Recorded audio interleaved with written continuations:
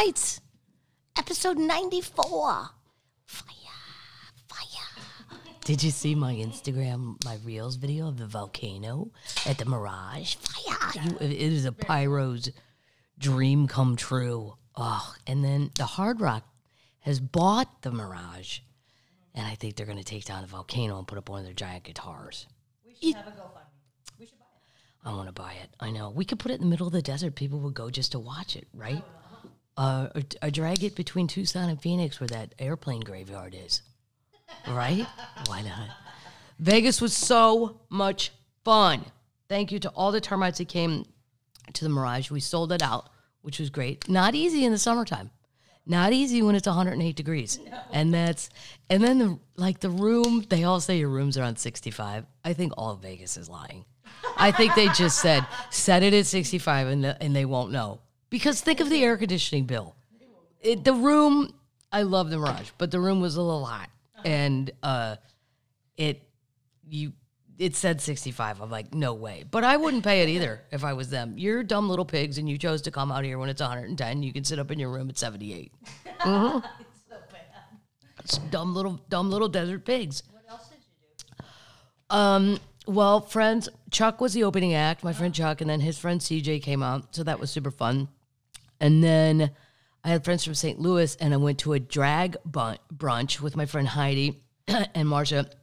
It was the greatest drag show I've ever seen in my life. Really? Now, mind you, when you start out, like, when I waited tables, this one guy, Ralph, he would go to this gay bar. It was all guys on the east side, and they would have drag, like, Thursdays or whatever. But it's East St. Louis. Like, these were farmers who their like family didn't know they did this, and they would come out dressed, and they were kind of like stocky, chubby. Let's just say it. They were fat, and they'd come out and go, "Hi, my name's Bob. I'm a farmer, and tonight I will be doing Ethel Merman." And then Bob would come back. Bob started like in overalls and stuff, and then Bob comes out, and he looks like Ethel Merman, but, you know, he's singing, "God bless America." It's not, it was interesting. It just wasn't like super duper fun. No. It was more like a curiosity. This one in Vegas, because some of these guys are on the RuPaul Drag Race one too, and then there's a whole show over there, which now I want to go to that one too. But this is at 10 a.m. It's a brunch, so you're not even awake in a great way. You get champagne. It's in the table. There's a cooler in the table, and the champagne is, and then as soon as you drink a bottle, if you do it upside down, they bring you another bottle. It's all part of the ticket. Now, if you want the open bar, because I'm like, well, what if I want a beer? You got to pay a little extra for that, but no problem. But now I can't remember the name of it. It was at Senor Frogs at Treasure Island, which I hadn't been in there in years. Starring Shannel. I mean, the music they chose, nothing was a downer. Because sometimes they'll do Celine Dion, and it just drags the whole thing down if it's a slow song. No slow songs.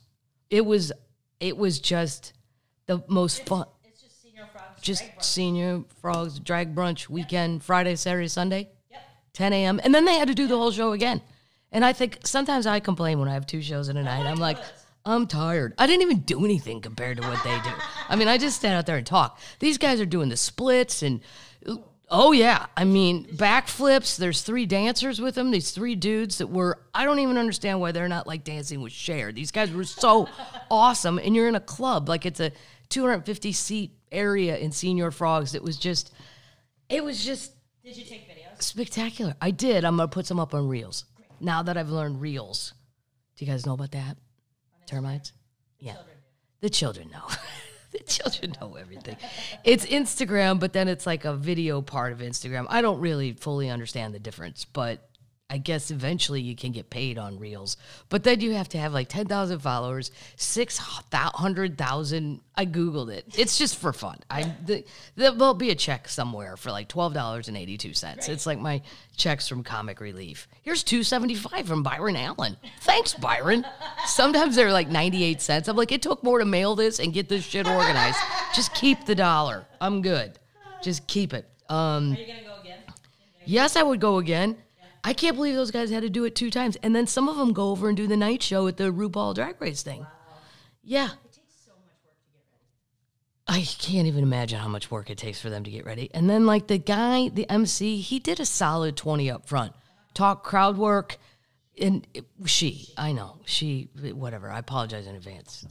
They, all of them. How about all of them? Because it's true, all of them.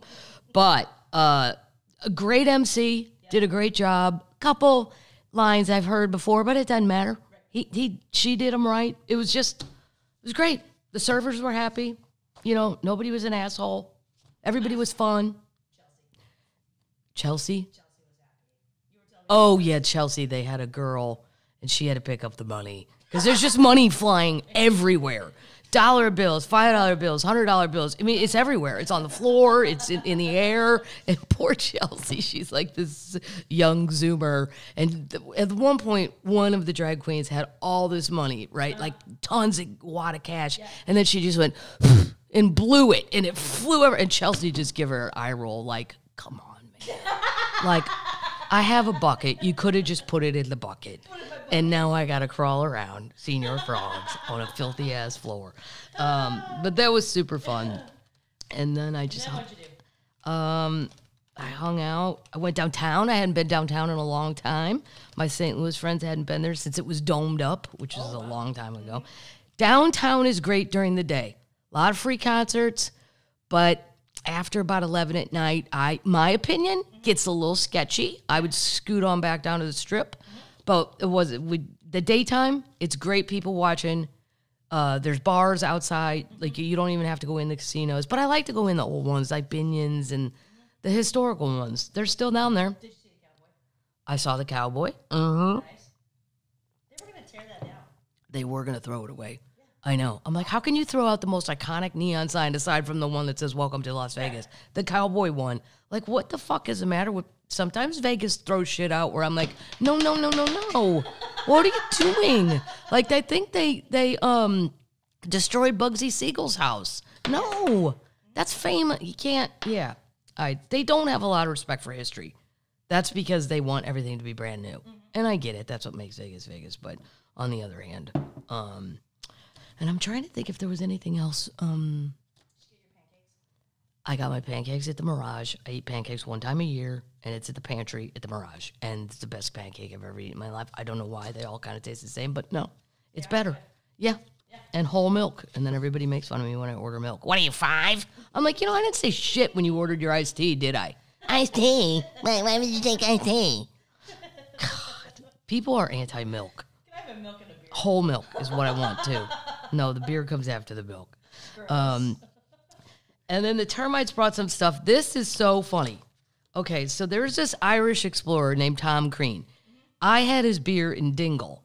Well, these people, this guy was part of the Endurance that got caught in the ice, and then he was part of he's a badass. He died at 61, and I thought, yeah, he was probably exhausted. He'd been to Antarctica like 3 times. His bar was called the South Pole. So now they have a bar in Kenmare, and these termites went, and they brought me back a 6-pack, but here's what's funny. They couldn't wait any longer and drank 3. So I got 3. I'll take it, though.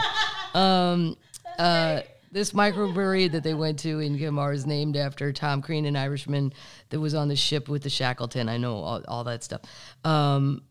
His granddaughter and her husband started a small microbrewery in Kenmare, and we had a great time talking with them. And then they put a picture in here, the center, Tom Crean's granddaughter. If you've never looked up Tom Crean, you should, too. He's like as badass as Sir Edmund Hillary. And he's handsome. He's very handsome. Yeah. His picture on the can, I thought he lived to like 94. He was only like 50 in that picture. Oh, wow. That's what happens when you don't have sunblock at the South Pole. Right. The center, Tom Crean's granddaughter, left. Her husband, right, termite. So this is a delicious, wasn't expecting that treat. And then this that I'm drinking out of, a termite brought this pint glass back, little Las Vegas souvenir. Nice. And a Christmas ornament. And it's from Brad, Jerry, Elaine. So I got that. And then It's a cool glass. Kana, who worked at the Mirage, kept bringing things back. More termite things. I'm like, just set them there. I'll get to them all. This is termite Brenda and husband James. They brought back the whiskey, the peanut butter whiskey, which we opened backstage, and it was delicious and drank a lot. And then there was like this less than half left, so I gave it to Kana the woman who works the Mirage, because I couldn't get it home like that. But it was a delicious backstage treat. And then she said, pour it in a Guinness. Oh. Yeah, I never thought about that. You met them backstage, didn't you? Yes, backstage.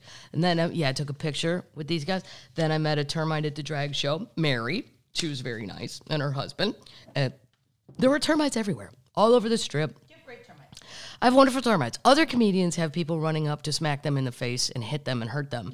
I have people bringing me beer back from Ireland. That is not easy. That is a pain in the ass. And you got to lie in customs. So they have lying termites, which is wonderful. No, everybody... I'm trying to think. There were two more. Oh, two at the airport. I went in to get a goodbye beer, and a lady and a man just they whipped around, and and they were like, "Oh my God, we flew in to see from Utah. They've been to Vegas 3 times." I'm like, "That's what happens when you live in Utah. You're gonna have to leave the state 3 times a month to have that much fun." There were termites everywhere, all over the place. It was great. Yeah. So, what are we tasting? How about a little Tessemae's Habanero Ranch? Tessemae's can get weird. I like Tessemae's. I like all their products. It's expensive, though. Yeah. Pricey. It's organic. It's organic. I can't even tell the difference. It's not that organic because I like it. I can tell you that. Well, this is kind of thick. What's going on here? Did I freeze this too much? Jesus, this is like ketchup. You got side angle. I am side angling it. Use your finger. No. Yeah, use your finger. All right. There. Gross. Well, you told me to do it. Yeah. Like a 5-year-old. I don't know about that. It's got a lot of... I don't know about that. Well, I don't know what you would use it for. Salad. It's too thick for salad dressing. Yeah. I don't know. I like it. It's hot. It's got a little kick to it. I'll give it a B+. Oh, thanks. It's a B+. It's hot. You know what I'd rather use it on? Carrots. Yeah, carrots or broccoli or whatever you put on a... Dip. It's like a dip. Yeah. Too thick for salad dressing. Okay. Just in time for summer.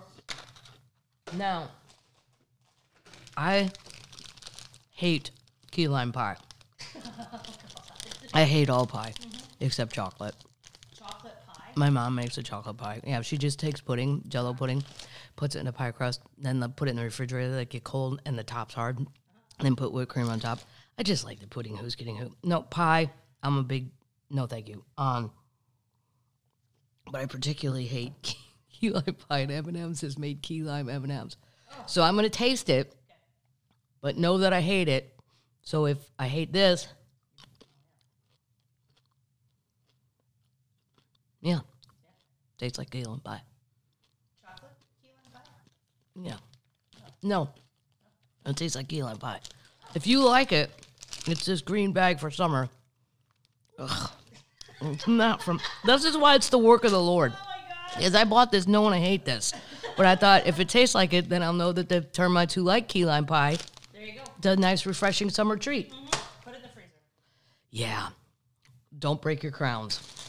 Here's the last thing.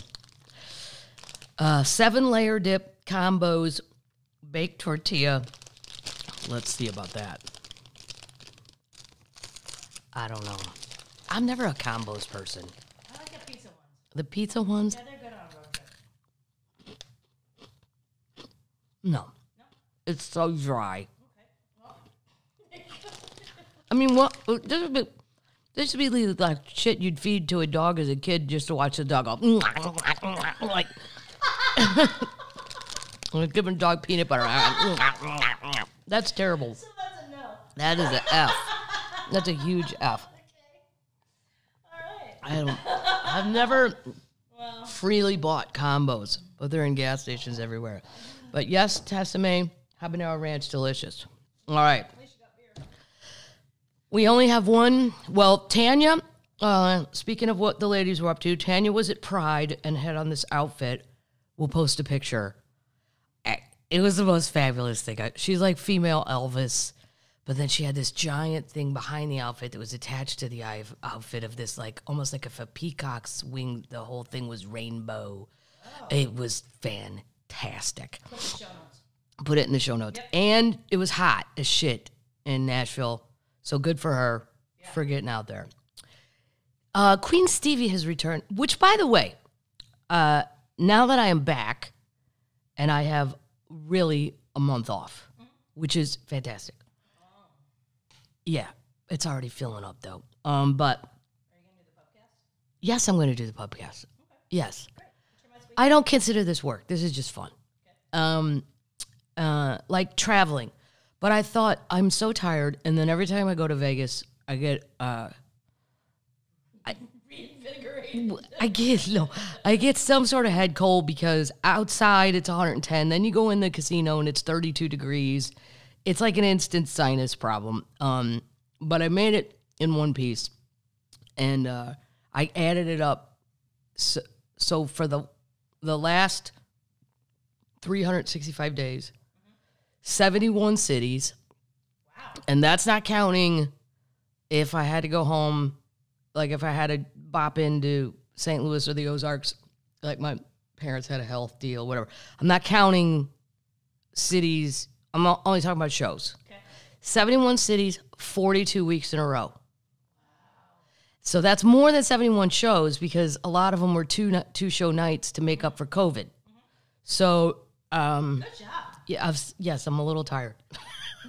I don't want to see my fucking suitcase. I've already put it away where I can't see it. Really? In the extra bedroom closet. Yep, I don't want to see it. Away. Yeah, away. Stevie is done with her little tour, and she posted this on Instagram. Dear people, I got home from the tour late Wednesday night exhausted. It was great to be back in my world doing what I love for the first time in 3 years. And I did not get COVID. We definitely proved that it can be done if you follow the rules. Good, me neither. This is the good news. That is the good news. Mm-hmm. The bad news is that women's rights have been taken away. Before I say everything I want to, I would like for everyone to watch the documentary called The Janes. Never heard of it? The Janes? I will do it. All right. Whatever she says. I watched it tonight.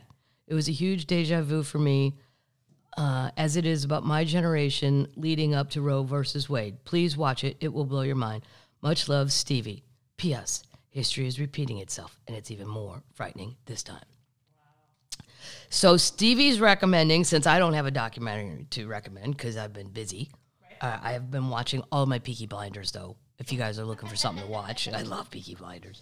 And I've been watching Hacks, but I feel like season 2, it's still good, but there's a lot of scenes where I just go, that's not normal language. Like it's too jokey. They need to get something going on that one yet, but I will give it plenty of chance. So that's what Stevie is recommending we all go watch.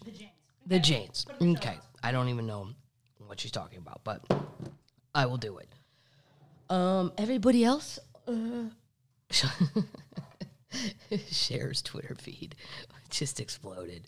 I mean, she's just shit. I love mouthy women. Stella Parton, Cher. I love the women that just say whatever. This is why, too, I think, like, The View, this is where women they don't want anybody to be old. Like, Joy Behar is probably the oldest person, probably the oldest woman on television right now, because I think she's 72. Let me see. And she's cool. But, like, The View should put on Stella Parton. But that's going to be a thing where they're like, well, we're hoping for somebody in their 40s. Well, who cares? It's a talk show. Put because the older women aren't afraid to say whatever they think, whatever it is they think. I don't even care. Joy Behar is 79. She's 79? Yep. Joy she looks fabulous. Yeah. She turns 80 October 7th. She turns 80 October 7th. Her skin is great. She's a Scorpio. Yeah. That's why she acts out sometimes. Careful. All right, moving into the show update. Oh, God. I hate to tell y'all. Q returns after a 2-year hiatus. Oh, God. Uh-huh. In Dallas? No. Q himself on 8chan, the board. The anonymous message board user known as Q, it's this little Asian guy. He's a dipshit. Like, they've already shown who it is, and he's a total dipshit. And people are spending... I feel very sorry for people whose relatives went down this rabbit hole and they can't get them back, because they probably thought, well, after JFK didn't show up the second time, maybe dad or mom or cousin Bob will snap out of it. Right. But now it's fucking starting again. King Doe's back. The anonymous message board user known as Q, whose cryptic announcements spawned the fascist pro-Trump QAnon conspiracy theory, has returned to posting after a 2-year hiatus. You know, I don't know. There has to be... I don't know. I guess you can't stop idiots from believing shit, but... Yeah. On Friday night, someone with access to Q's login credential posted on 8... This says 8KUN. I thought it was 8chan. The anarchic internet community where Q was last posted. He hasn't posted since December 2020. Shall we play a game once more? The message was written in the same clue-like format as thousands of earlier Q posts, dubbed Q drops by their fans, that led to the creation of QAnon in late 2017. Q followers believe the messages explain the world as it really is, controlled by Satan-worshipping, child-eating pedophiles of the Democratic Party, finance, and other institutions.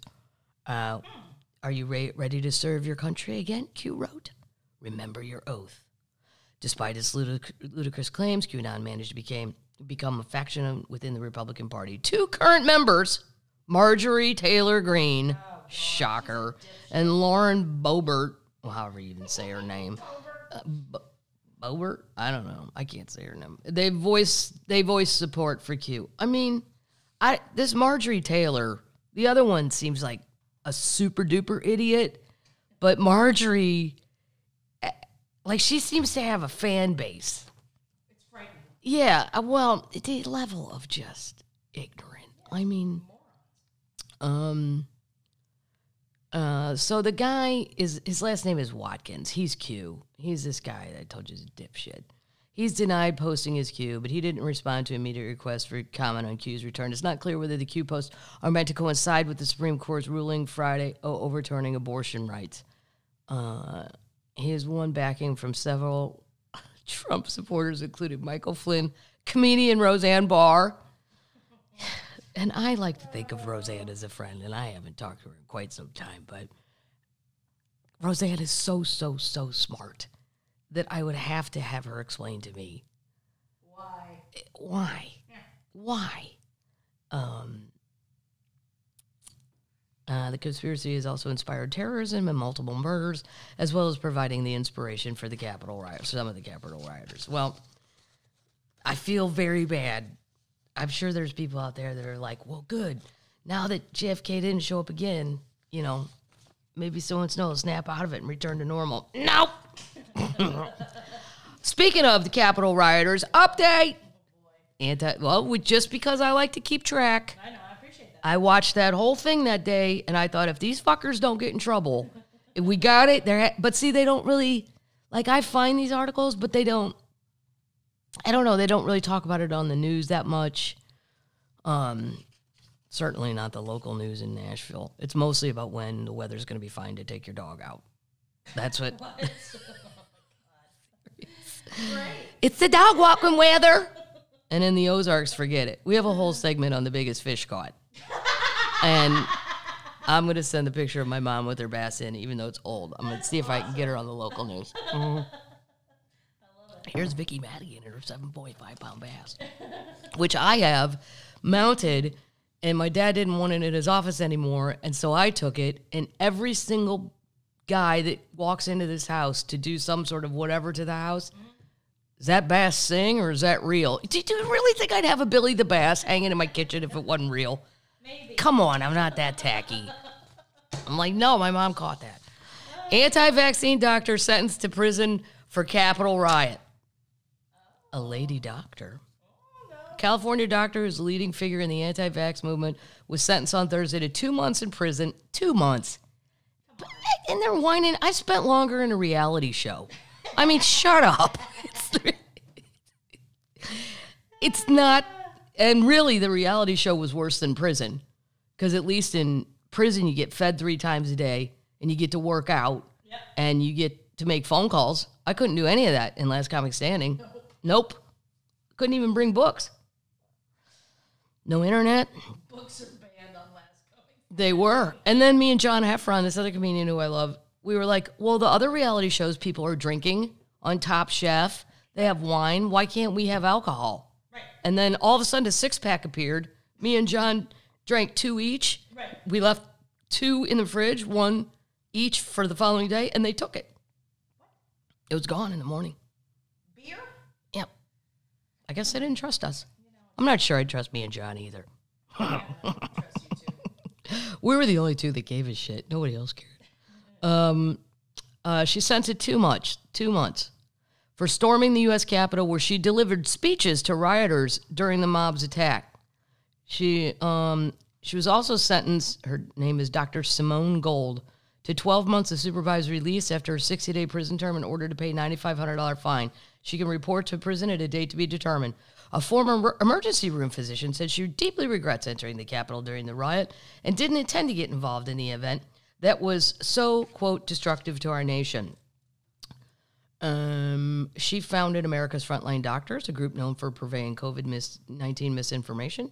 The Beverly Hills Doctor, a Stanford Law School graduate. Come on. Wow. Has over 480,000 followers on Twitter. She's condemned lockdowns and promoted the use of unproven and potentially dangerous drugs as coronavirus treatment. She told, the judge told her that her anti-vax activism wasn't a factor, but in fact that she wasn't a casual bystander. She said that her organization has misled supporters into believing her prosecution was politically motivated and trampled on her free speech rights. Cooper called it unseemly. I love that word. Unseemly. Please don't be unseemly. I think it's a real disservice to the true victims of the day. She pleaded guilty to entering and remaining in a restricted building, a misdemeanor that carries a maximum sentence of 1 year in prison. Which, by the way, how about the WNBA lady? Talking about prison, in the Russian prison. She had to show up for a hearing today, and she looked absolutely terrified. And I don't know if they took her to get even Steven because of Ukraine or whatever, but she's been over there since February 17th. I would be terrified. And then I read only 1% of people are acquitted in Russian trials. And, unlike this country, acquittals can be overturned. Wow. Yeah. Wow. I'd be scared shitless if I was her. I don't understand. The government's got to have... Unless she really did something bad, but I mean, if it was cannabis oil in a vape pen, I mean, she still shouldn't do it if they say no. I wouldn't do anything they say no, but she's young. Young people do dumb things. I mean, and if it's just a vape pen with pot oil, I don't know. That's a sidetrack. Anyway. Don't fuck with Russia. She said that she wasn't part of a riot. Where she was incredibly peaceful. Right. But you're still in the Capitol. You're not supposed to be in the Capitol. You're trespassing. She hasn't shown remorse or accepted responsibility for her actions. They accused her of trying to profit from her crime, saying America's Frontline Dollars has raised more than $430,000 through its website for her legal expenses. It beggars belief that Gold could have incurred anywhere near $430,000 in costs for her criminal defense. After all, she pleaded guilty in the face of indisputable, readily identifiable evidence without filing a single motion. So where'd that money go? You keeping it?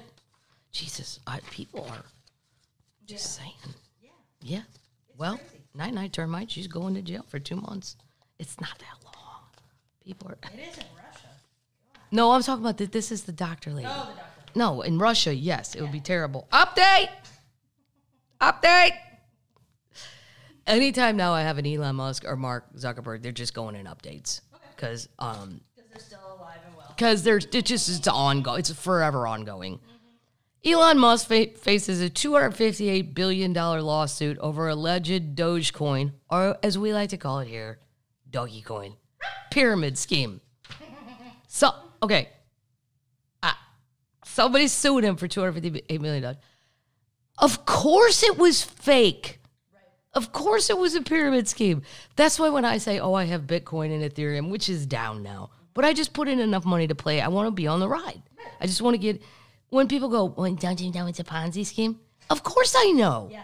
I don't care. I just want to play. It's like musical chairs. When the music finally stops, did you get a chair? Right. And when do you want to get out of the Ponzi scheme?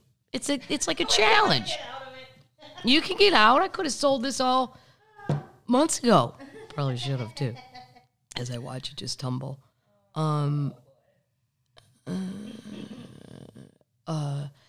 They're facing a $250 billion lawsuit over Dogecoin. As I've said before, it's a year of crazy headlines. Musk and his companies are being sued that they are part of a racketeering scheme involving Dogecoin cryptocurrency. The potentially expensive lawsuit was filed by Keith Johnson, who claims that Musk, SpaceX, and Tesla were all part of a large-scale pyramid scheme designed to control the price of Dogecoin while convincing people online that the cryptocurrency was a legitimate and sound investment. Well, if you believe that, Snoop Dogg's telling you to get it. I mean, I would trust Snoop. I do trust Snoop to an extent. Right. He's not a financial advisor. No, he's super high, and he makes great songs. Yeah. Good for you. Yeah. It'd be like listening to me. Don't listen to me. You're an idiot if you take that. You should go talk to some real person. Why don't you let me give you medical advice, too? I mean, no. You should call your friend Drew.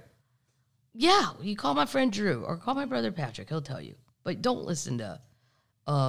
in the court documents, his legal team that says Musk and his companies artificially and illegally inflated the price of Dogecoin. In the docs, he also alleges that he was defrauded out of money by Musk's Dogecoin crypto pyramid scheme. That, by the way, was the name of my electric punk band in high school. Ha ha ha! Somebody from Yahoo's trying to be funny. He wants $86 billion in damages. On top of that, he wants triple the damages of $172 billion, as well as a legal order from the court blocking Musk from promoting Dogecoin. By the way, Dogecoin's still fine. I put in $500. Let's see how much I have today. Okay. It went down to like $2, but that's why I played, because I just don't care. It's $500. Right. It just bet it. Let's see. Oh, $225. Well done. Yeah, it's fine. It's half. Do you want to walk away from the craps table with half your money? Or do you want to stay? Stay. Uh-huh. You get the point. I mean, people, if I was a judge, I'd just throw the shit out. I guess you can't just throw it out, but I mean, I would throw it out. Oh my God. Holy shit, they found it. We're moving on. This is awesome and just spectacular. So in the show notes, known as the schnotes, we're going to have a picture of it, or you can go Google it. A whole baby mammoth named Nunchoga is the second found in the world, the first in North America. Nice. It is adorable. Really? Yeah. It looks like a baby elephant with its giant tusk and its tail. It's perfectly intact. Is it hairy? There's hair on it, yeah. A perfect storm of events has led to a once-in-a-lifetime discovery for a gold miner, a First Nation, a veteran paleontologist, and a territory. I know that. I don't know how to process it all right now, to be honest with you. It's amazing, said Dr. Grant Zazlua, the Yukon government's paleontologist. A little after noon on June 21st, National Indigenous Peoples Day. You should know that. I do. Paddles. Yeah. Canadian holiday. Celebrate it. A young miner working in Yukon's Eureka Creek, south of Dawson City, was digging up muck using a front-end loader when he struck something. He stopped and called his boss and went to see him right away. When he arrived, Treadstone's Mining's Brian McCoggan put a stop to the operation on the spot. Within a half an hour, Zazla received a picture of the discovery. The miner had made the most important discovery in paleontology in North America. That's just awesome that can still happen now. You know, that's why we have this segment, because it's good, hopeful stuff. And in the Yukon. It was a whole baby woolly mammoth. Only second one found in the world, and the first, she has a trunk, she has a tail, she has tiny little ears. She has the little prehensile end of the trunk where she could use it to grab grass. She's perfect, and she's beautiful. The paleontologist started studying the Ice Age in the Yukon in 1999, and this has been something I've always dreamed of, to see one face-to-face. This week, the dream came true. We're all excited, including the elders and a lot of the staff. I don't need to know all that. The amazing thing is that within an hour of them being up there to do the work, so they were going to get it out, right? Yeah.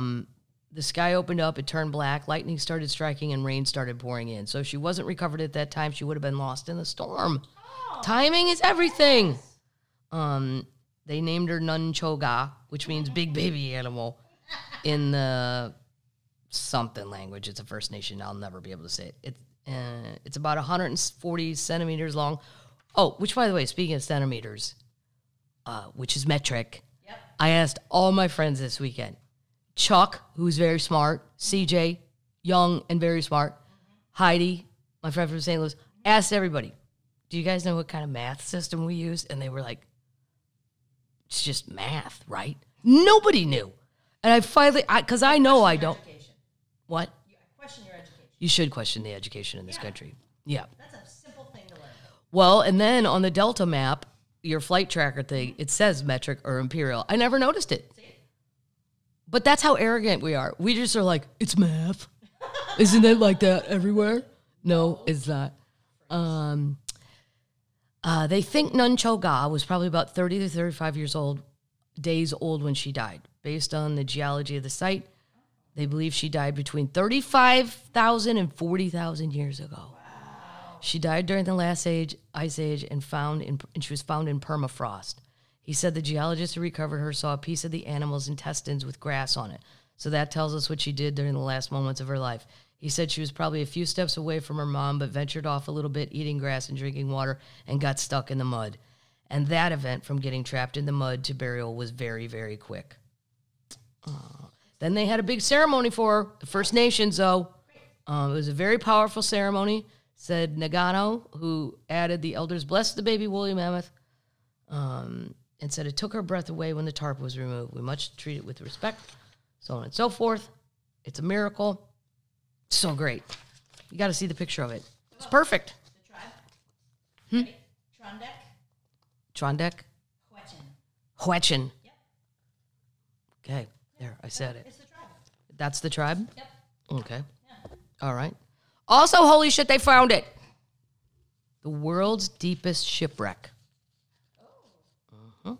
Not the Titanic. No, the Titanic didn't go that far down. I know. This is discovered almost after it's been missing for 80 years. The United States USS Destroyer Escort Samuel B. Roberts has finally been found in the Philippine Sea by explorers. Wow. Mm-hmm. It sank to the depths of the water almost 78 years ago in the Western Pacific Ocean and has baffled hunters for decades. But the eagle-eyed adventurer Victor Vescavo, who has completed expeditions to the world's deepest point, located the wreck on June 22nd. He found the vessel, now broken in two, at the depth of 22,621 feet, which is over 3,000 foot taller than Mount Kilimanjaro's peak. The explorer dived down with a pilot and sonar specialist, Jeremy, somebody to try and trace the wreck from end to end. After dropping down 6 times over 8 days, the team found two halves of the ship positioned around 33 feet from one another. Previous data suggested the possible location of the ship had been inaccurate, forcing them to go back to the drawing board. They instead armed themselves with a custom-built side-scan solar system after carrying out the exhaustive research. Wow. Resting at 6,895 meters. Stop with the meters. It's now the deepest shipwreck ever located and surveyed. It appears her bow hit the sea floor with some force, causing some buckling. Well, I wonder what made them sink. I don't know. This small ship took on the finest of the Japanese Navy fighting. Oh, the Japanese sunk them. Oh, this incredible warship is thought to have been taken out by a Japanese vessel during the Battle of Samar in 1944. I guess they all died. I wonder if I don't know. Or did they have to swim around with a bunch of sharks like the rest of those guys did? I think I'd rather just die. Me too. Yeah. But you could live that other way. Yeah. You know, I don't know. News! This story is crazy. Okay.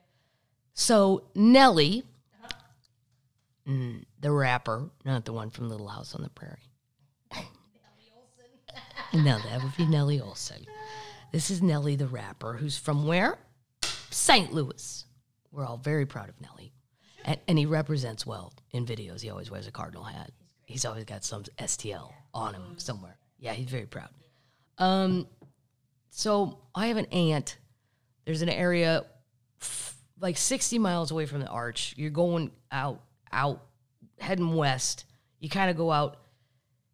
It's called Wildwood. It used to be a lot less populated, but it's kind of catching on now. But it's beautiful. It's out in the woods.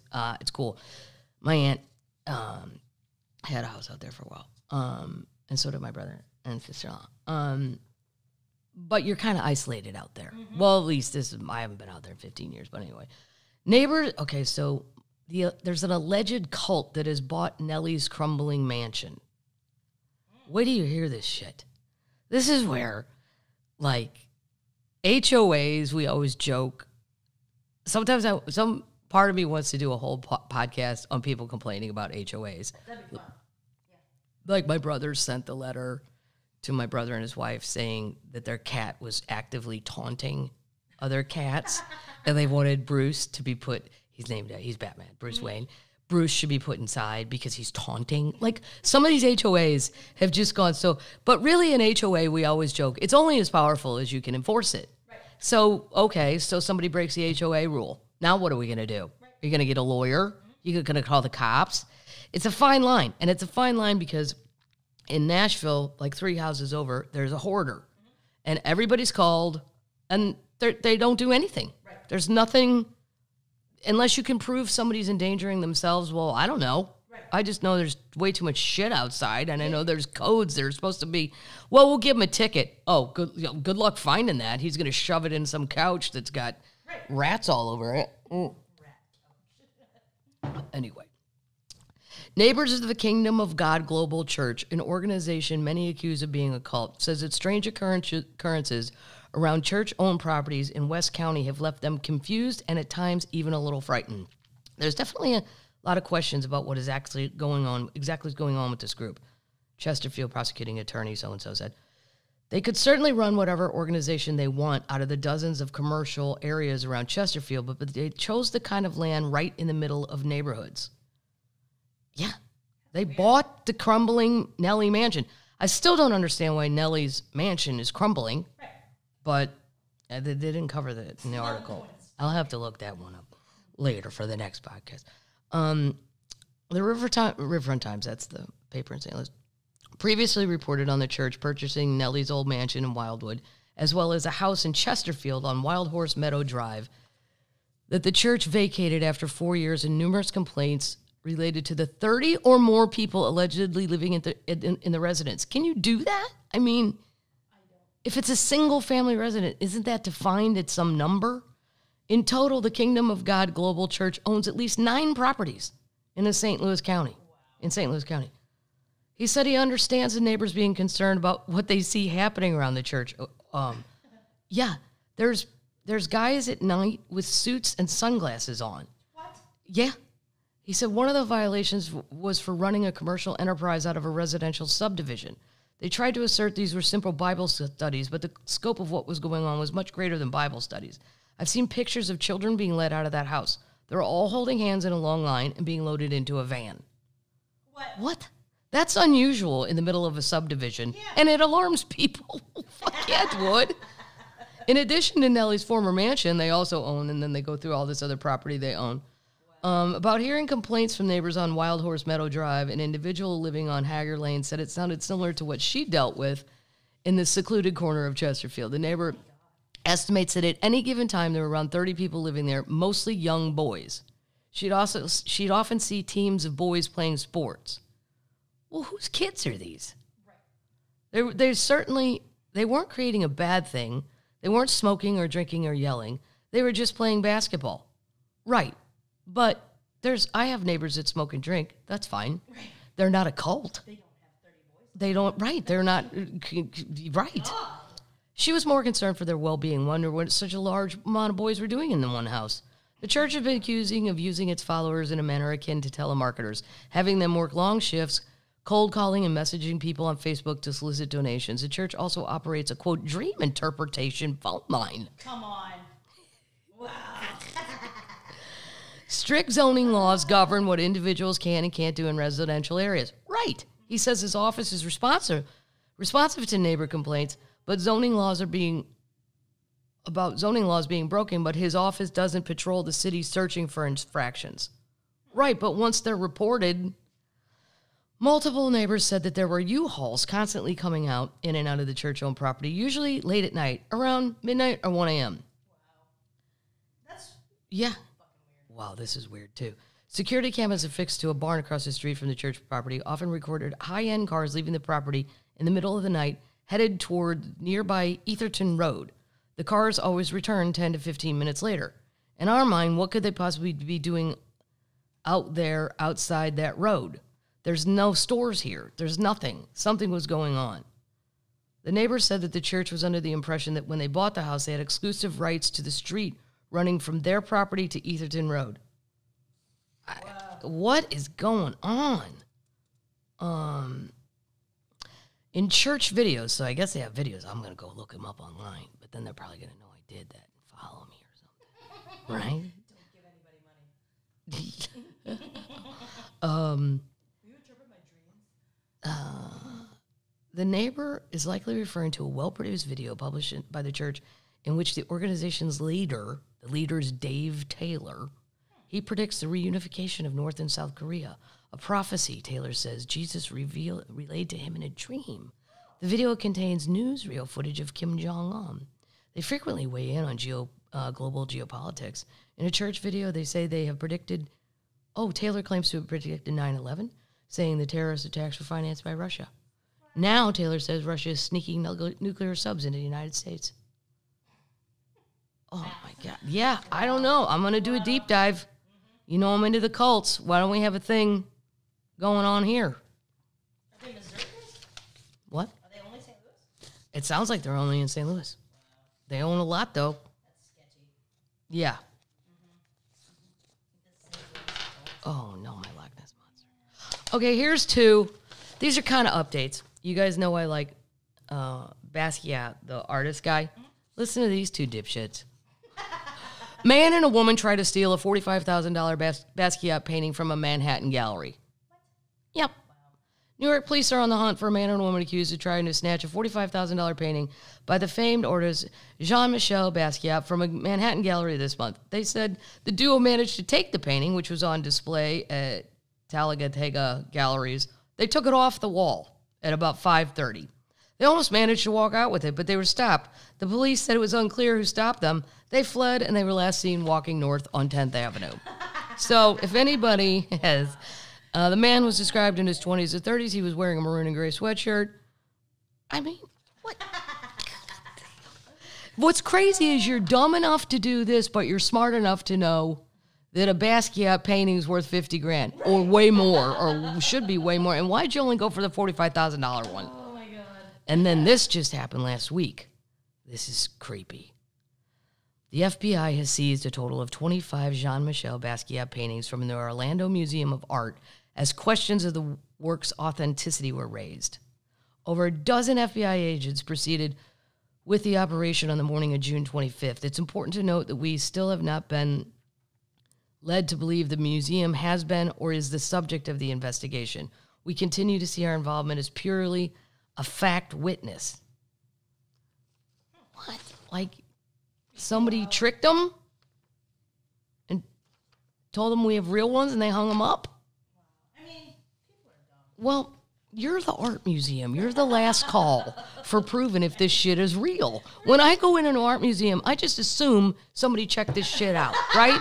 Here's the Mona Lisa. No, really. If you notice, her ear's higher than the other ones. I mean, come on, let's get it together, Orlando. Do I have to send Carrot Top down there? Do I? I will. Oh, he'd be great. God dang. I mean, the assumptions you make is just me just wandering around with $20 to get into anything on the road. I just assume, I went into the Wizard of Oz stuff in Kansas. I just assume it's real. Right. That lady was very serious. I'm sure it was real. Here's some super, oh my God, I would vomit. Velveeta releases cheese-scented nail polish in collaboration with Nails Incorporated. Oh. You want your toes, the whole point of a shower is so that your toes don't smell like cheese. Cheese lovers can now wear their favorite dairy product on their fingers thanks to Velveeta and British nail polish brands Nails Inc. A limited edition Set of 2 cheese-scented polish will cost cheese fanatics $15 on Nails Inc. website. There's nothing called .website. Who wrote that? It includes 2 shades, finger food, a bright red, and La Dolce Velveeta, a cream yellow color. Oh, the polish's signature cheesy scent only appears when they are dry. Gross. Although Velveeta's products are not vegan, the formulation of both colors is vegan and cruelty-free. That can't last. No, who's gonna? Well, they got a drag queen, social media star, K5. I can't say it. Somebody on RuPaul's Drag Race is advertising it, so I just think it sounds gross. That sounds awful. Yeah. We are gonna buy some. If we can get it. Yeah. Try to beat the children. Yeah, you won't. Nope. This is so sad. So, 100 years ago, Princess Di had a rich friend. Okay.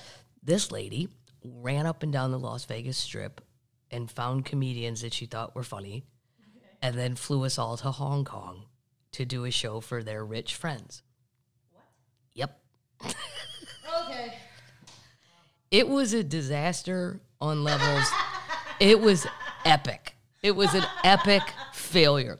Because she rented out this ginormous theater. Lewis got picked, I got picked, and 2 more guys, I can't remember their names. And I mean, I couldn't have been any more than 28 years old. Like, I wasn't even a good, I was an okay comedian. Lou was better. I was okay. The other 2 guys were fine. But we're the ones they picked. Hong Kong, not my cup of tea. I'm not into it. And it was a very strange trip. But there was this jumbo floating restaurant. And me and Lou went. Because I'm that sucker. I'm the lady that goes, look at that giant restaurant. It's imperial, like it's old-timey, the traditional, the architecture. Like a pagoda. Right. There you go. Okay. Imperial. And it had been there for a total of 46 years. Well, sadly, it sunk. What? It's so sad. It was like their arch. Like, it was a thing everybody knew about. The world's largest Buddha and the restaurant. Everybody wanted to go. And the food was great. It was super fun. I mean, it was just, you couldn't believe that it was floating. It was enormous. It was so large. Yeah. Hong Kong's iconic jumbo floating restaurant is capsized in the South China Seas less than a week after it was towed on Saturday.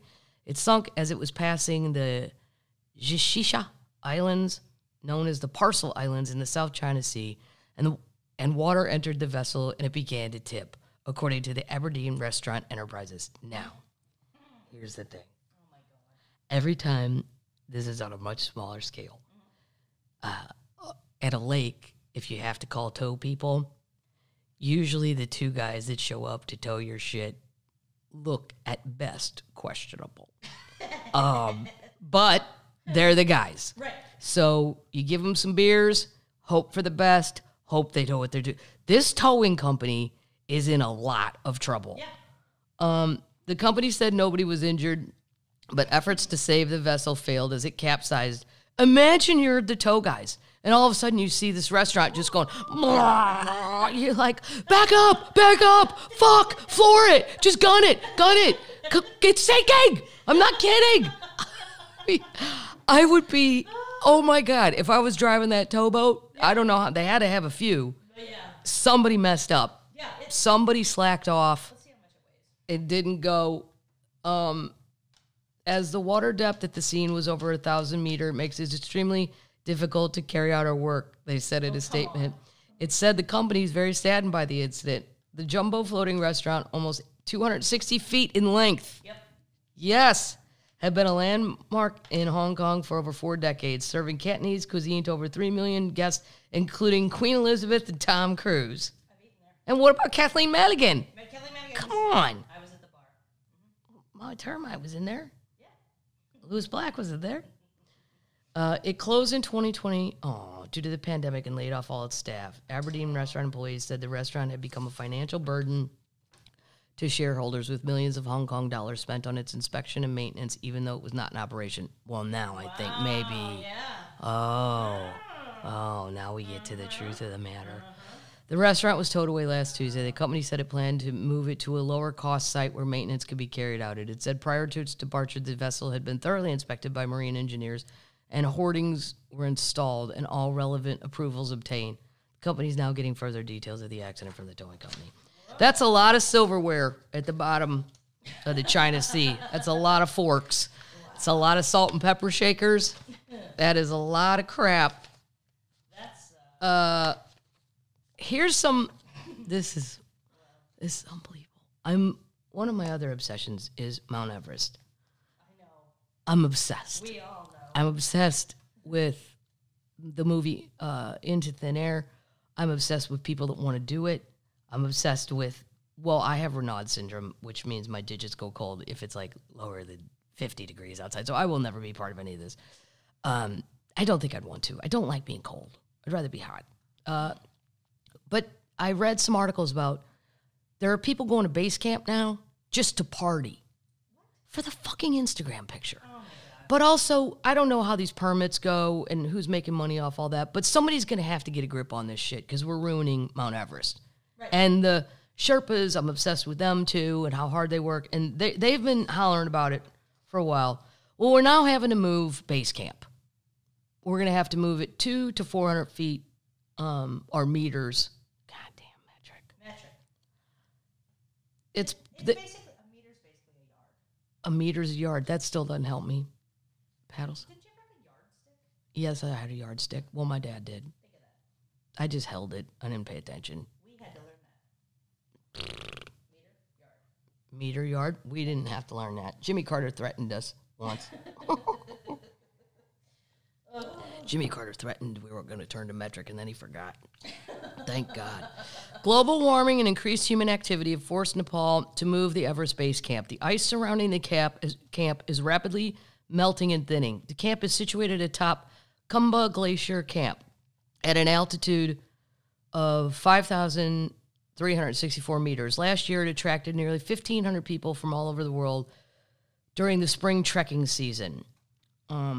The director general of the country's tourism department, I can't say his name. I'm going to call him Tara. It's a guy, but it's Taranath Adiki. I can't do it. Said that the new base camp is being moved to lower altitude. It does not have year-round ice. The new campsite for climbers will be located 200 to 400 meters lower than the existing one. We're now preparing for relocation. We'll soon begin consultation with all the stakeholders. The reason behind the decision,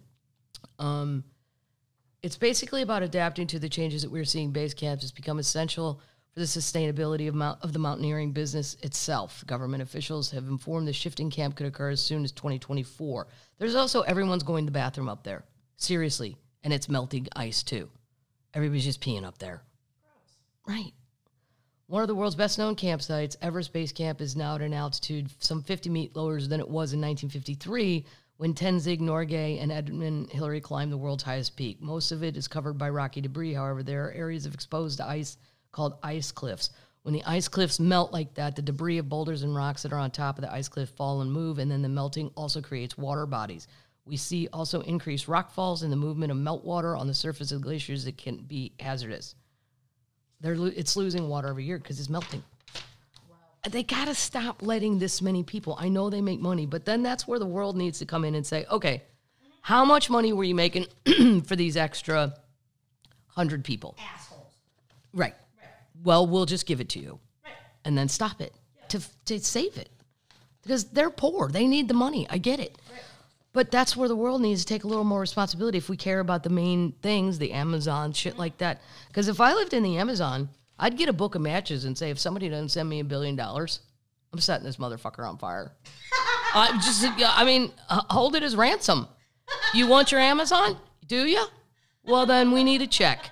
And you get a bunch of them with lighters, just like this lighter. Fire, fire, fire. Move the volcano down there. Yeah. All right. MGM. All right. All right, I'm going to finish on, well, this. You're finishing. No, I was just looking at my order. Okay. This one,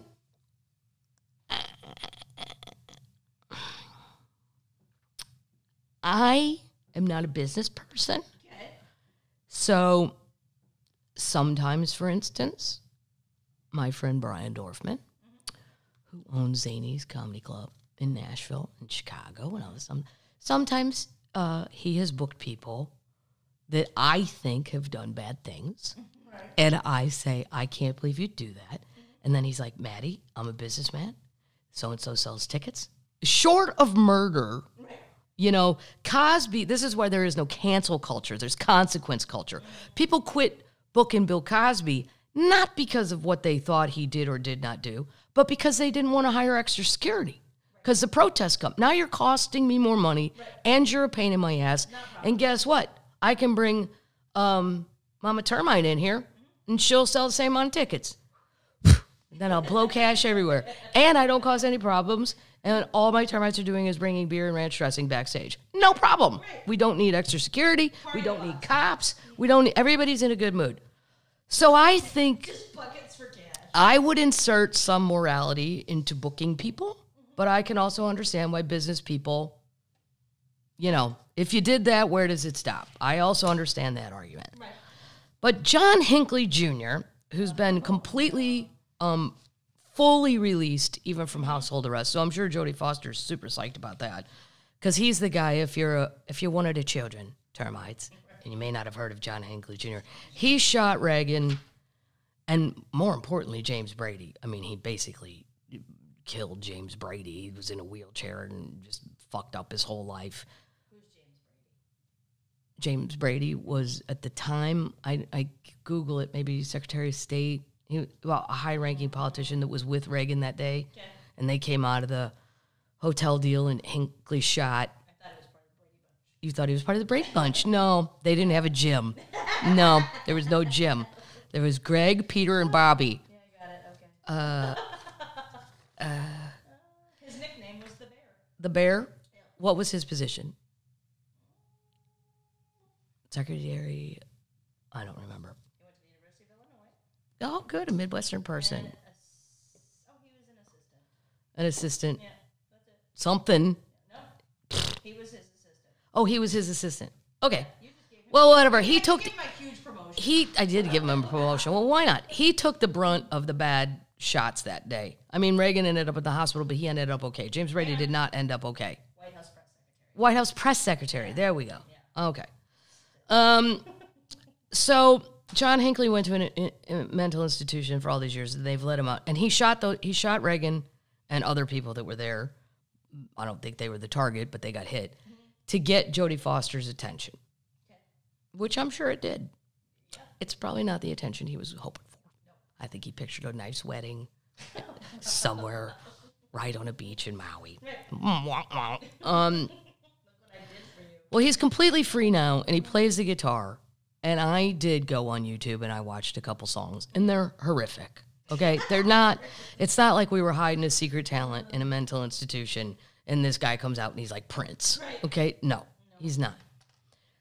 So this venue in Brooklyn booked him. Now, see, this is where I think you got to do a little bit of morality in booking. What are we doing? Like, because he doesn't have talent. No. So you can't even use that as an excuse. But they know they'll sell tickets. And they did. It was sold out. Tickets were $20. Hinckley, who attempted to kill Ronald Reagan in 1981, was set to perform a sold-out showing at a Brooklyn concert next month, but the venue where the gig was booked has canceled the show. Oh, my God. It was called the Market Hotel in Bushwick, announced Wednesday that the July 8th event was nixed. We don't see the need to allow someone who did something awful to skip the line and play even our middle-sized independent community stage, the event space said. But you booked them. Mm-hmm. You don't like the backlash, so now you're going to unbook them. Mm-hmm. And that's another issue I have. You're just booking this guy because he's leapfrogging the line. Right. Well, there's people that have worked really hard to get that gig, and they're not getting it, but you're going to give it to this guy just because he did something horrific. And people want to go look at some crazy person. Or are they original songs? They are original songs, yeah. Sometimes they'll sing one, No. but mostly original. That's horrifying. Mm-hmm. How much were tickets? John Hinckley, 67. He opened fire on Reagan March 30th, 1981, outside the Hilton in D.C. He wounded the 40th president, his press secretary, James Brady, police officer Thomas Delaney, and Secret Service agent Tim McCarthy. $20. The tickets were $20, yeah. We know all this. But this is what they wrote. I'm not going to read the whole thing, and they had an Instagram post. They canceled him after facing an intense backlash. There was a time and a place where you could host a thing like this, maybe a little offensive. A little? Wow. What if you're Jodie Foster? Right. A little? Like, you're rewarding him? You're rewarding him for doing something horrific. I mean, James Brady could never talk again. Like, he was just, you don't reward that. Like, and then I think, well, what kind of morality do I have? Because if he was as good as Prince, I'd be like, well, let him play, right? I mean, he's so good. But this guy, this is just a freak show. Right. Maybe a little offensive. And the reaction would be, it's just a guy playing a show. Who does it hurt? It's a free country, the venue said. We aren't living in that kind of free country anymore, for better or worse. Oh, no, you can still do it. Yep. You can still do it. Don't blame cancel culture. Do it. But you're going to have to hire a shit ton of cops and security. Right. The concert said they hope Hinckley's gig would send a message that people can recover and move beyond mental health issues. Oh, bullshit. You just wanted to sell tickets. And a criminal past, and pointed out that the performer is practically harmless. How do you know? Are you a shrink? You don't know. This is a sexagenarian with an acoustic guitar. All the outrage and concern are entirely about the, quote, message it sends, unquote. Mm-hmm. Hinckley pivoted from ex-criminal to musician when he started publishing self-recorded videos of singing with a slight twang and strumming a guitar to YouTube in December 2020. His channel, which has more than 28,000 subscribers, has uploaded videos of original songs, and he does covers from Joni Mitchell to Bob Dylan. He's also on Spotify. Market Hotel said the show was not worth the risk for some stunt booking of a musician. Well, you did it. Right. They say they went through a third party. I don't care. Whenever you book through a third party, you still know who you're booking. Right. It's not a surprise show. Of a musician who we don't care about on an artistic level, who upsets people in a dangerously radicalized, reactionary climate. He's also booked a show in Hamden, Connecticut on July 16th. However, the venue for that show, Space Ballroom, doesn't list the gig on the calendar. Wow. Yeah, well... Space Ballroom. Sounds like a wonderful place to perform. I've never worked the Space Ballroom. Not yet. One never knows. That's just... Wow. You can still book them. That's where these people whine and piss and moan. Yeah. When I cancel culture. Do it. Do it. You already sold the tickets. Yeah. But good luck. $20. With the security team you're going to have to hire, you're not going to want to spend the money. Nope. Okay. This is the closing story for today. And it's a good one. Okay. It's very sad. But there's a wonderful tribute. Okay. This is why I appreciate Mexican culture more than my own sometimes. More than the Irish. Never more than the Irish. We know how to do a wonderful tribute. The Americans, not so good at it. Monkey in bulletproof vest found dead after bloody cartel shootout in Mexico. And do you know where he was found? No. Laying on top of his owner. Oh, man. I told ya! Awful. I told ya! Yeah. Not everything's a Hallmark movie, No, Paddles. it should be, though. Real life, God. it's a lot sadder. Mexican narcos' fascination with exotic animals was on display this week after a spider monkey dressed up as a drug gang mascot was killed in a shootout. A 450-pound tiger wandered the streets in the Pacific Coast state of Nayarit. Probably not saying that right. And a man died after trying to pet a captive tiger in a cartel-dominated area of western Michoacan state. Excuse all my pronunciations. I apologize in advance. Like the scenes out of a narco television series, exotic animals have long been part of the Mexican criminal underworld. Now, see, our underworld never did that.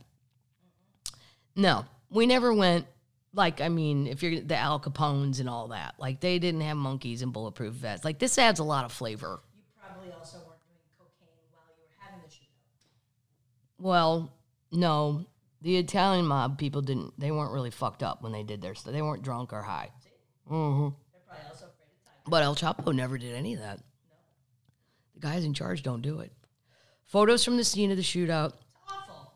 with the police, in which 11 drug gang members died, showed a small monkey dressed in a tiny camouflage jacket and a tiny, quote, bulletproof vest sprawled across the body of a dead gunman who was apparently his owner.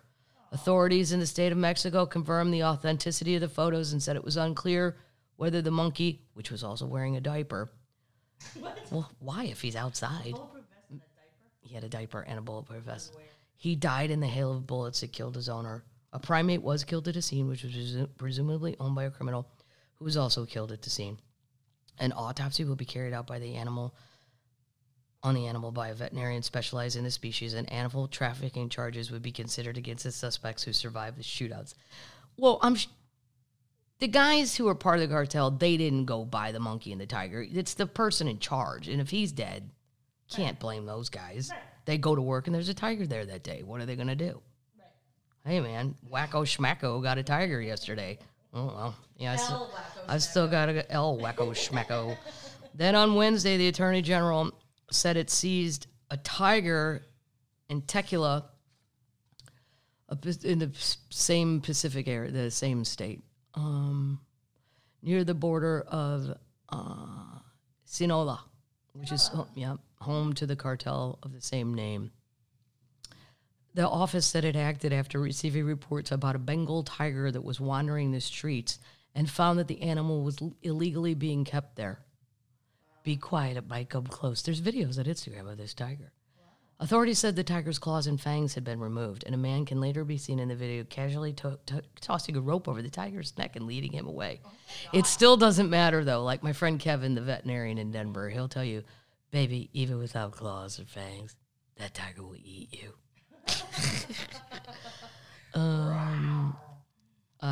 So, here's the nice thing they did for him. His name was El Chango. Tributes pour in for El Chango, the Mexican narco pet monkey shot dead. They never had this in Narcos. They had the wild animals like the hippos and stuff, but a raspy voice paired with the gentle strums of a guitar narrate the pain of a life cut short. Like other narco corridos, a genre of folk songs glorifying drug kingpins, the lyrics touch on a violent end. This was witness to how he was executed, the ballad proclaims. But unlike other narco-corridos, this is a testament to the death of a tactical vest-wearing spider monkey in a custom camo jacket. The monkey, referred to as El Chango, or the primate in Spanish, was also known as the monkey was the pet member of the La Familia Michoacana, a notorious cartel in Mexico. It and its apparent owner were killed on June 14th in the shootout. Yeah. I like his name, Chango. This family emerged in the 80s after splitting up from the Gulf Cartel, one of Mexico's oldest criminal organizations. And then it's a history of that. We don't care about that. But here's what they did.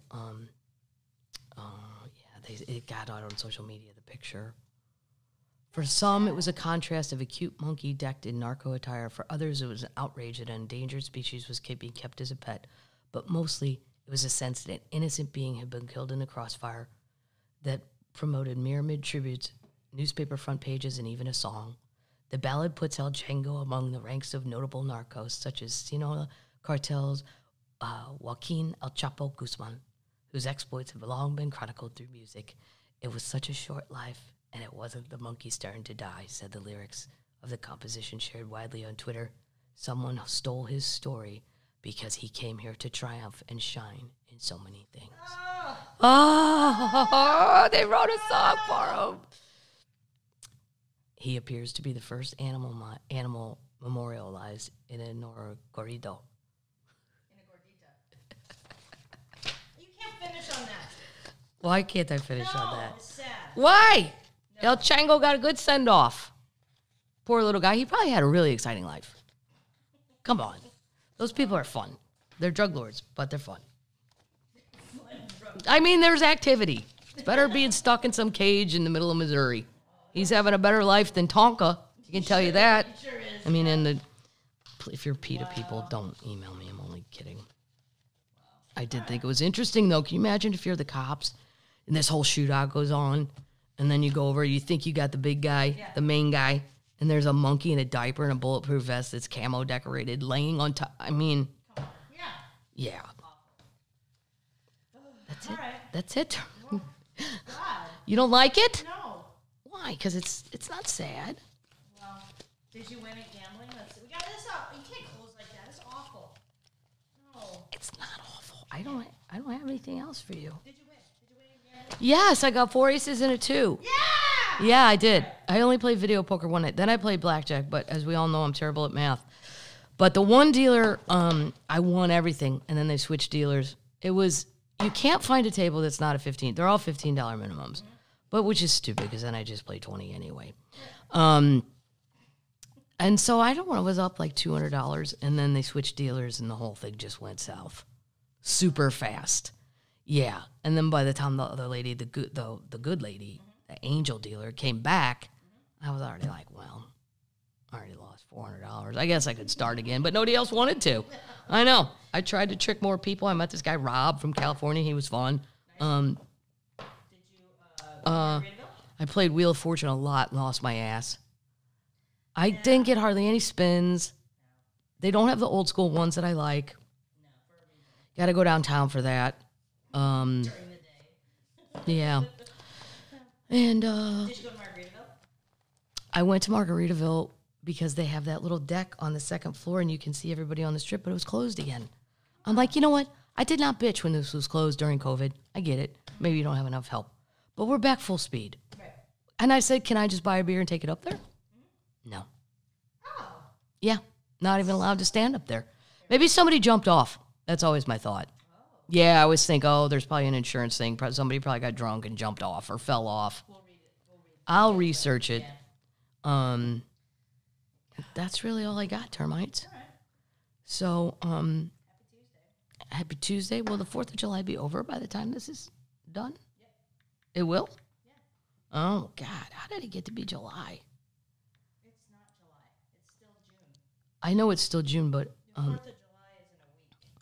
Oh, Lewis just texted me he watched the special. My special. He loved it. Oh, we'll have to call back. Yeah. Do I get to watch it? Well, it's not a finished product. It's just the first cut. I have to go watch it, which is always painful.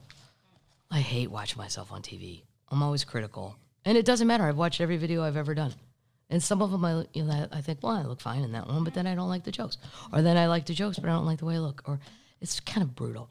But I will do it. I will do it. I would do it. All right, termites, have a fun 4th. Don't shoot bottle rockets. No. They can fire backwards. Yeah, they can. Or if you're going to have a bottle rocket war, make sure you have on long sleeves, even though it's hot, and gloves. Yeah. Yeah, that's what my dad would require if we were going to do it. What are you doing for the 4th? I am going to go to my friend Jeff's house. Yeah, and Debbie, Jeff and Debbie, or Jebby, as I like to call them. And because Jeff goes all out. Jeff is, he buys a monster amount. Like there's a merch truck that pulls up full of fireworks. And now he has taken himself out of the position of fire starter, passed it on to his sons, and then their friends. But then me and him just sit and judge. We just sit there like the old turtles in the balcony and judge their, we're like, too long, in between, nope. And then a bunch will go off in a row. That was too fast. Now you wasted some. We didn't even get to see the second one. We're just tiny little assholes in lawn chairs. They can't hear us, though, so it doesn't matter. Then when they're done, I just clap and go, that was a wonderful job. So that's it. All right, termites. Be kind, termites. Celebratory termites. Celebratory, 4th of July. Little shout out to Canada Day. careful. Canada Day for all you Canadian termites on July 1st. I don't know how many Canadian termites are listening. And key lime pie M&Ms if you're into it. I'll be throwing those out immediately. Or I'll save them for my mom. I'll take them over to my mom. She'll love them.